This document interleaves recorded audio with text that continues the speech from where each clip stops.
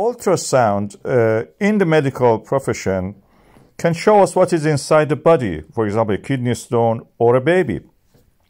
The waves of the earthquake also can show us what is inside the earth. We pick these waves, we time them. The time between each wave can help us, by the speed of the arrival, measure the distance and then build a picture. Very fine one means a lot of earthquakes with the earthquake stations. A coarser one like this one is the one that I will use, and we use a few stations to measure the distance and build a 3D model.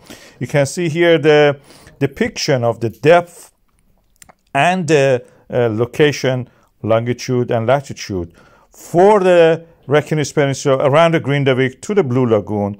We can see the Grindavík. I can show you that's the surface. You can see under the Grindavík, we don't have many earthquakes. The most at the depth of 5 kilometers. That's where most of the tectonic earthquakes happen. But the ones that rise to the shallower depth are the ones that can open up the way for the magma to rise.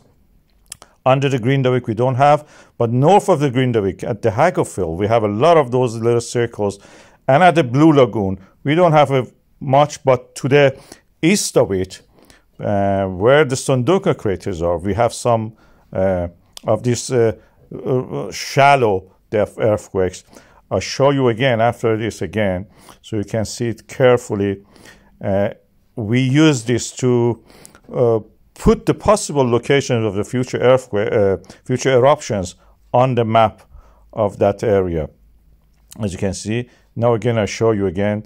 This is the Grindavík. You can see to the right, under it we don't have, but just to the slightly to the left of it, we have that Hagafell area that the little earthquakes are rising to a shallower depth. At the depth of 5 kilometers, the tectonic earthquakes, for example, what we have in the Clare Forward is actually rising a little bit, so maybe the magma will erupt in that crystalline volcanic system near it. In the Blue Lagoon, we don't have any of those effects. Blue Lagoon is relatively a safe place. At Svartsengi, we have slightly a hill toward the east of it, which will happen something there. So I mark the first point of the eruption, Hagafell, then slightly to the north of it, another, and then to the south of it also we may have another eruption. The likelihood of these ones, I show them again, and the one that is inside the wall of the Svartsengi is the least likely, and the one toward the sea also, south of the Grindavík. I show them again to you. You can look at them. First most likely place is the Hagafell, where I have north of the Hagafell. Then south of it, slightly to the north of it, they have the very similar probability. Then the Svartsengi one, and the least likely to see actually, because in the sea is the one that is happening south of the Grindavík, inside the sea. I mark them here, sequence. This is the Hagafell. I think this is the most likely place.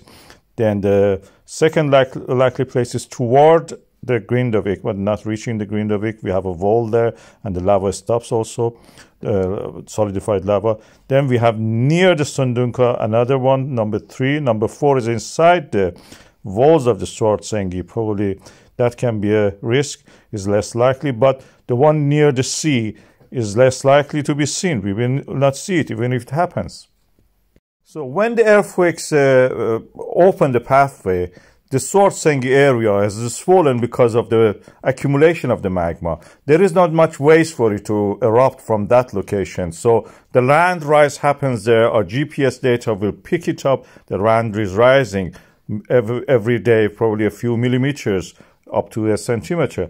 And then through a seal, which is a horizontal leakage of the lava, it leads it to the dike toward the Sundunga, Hagafell, Grindavík, and all those areas. We call it magma tunnel, as if. And that dike is where the magma erupts as a volcano that we have seen. So this eruption, it happens most likely in the Hagafell area, slightly to the south, which will flow, and also slightly toward the east, northeast.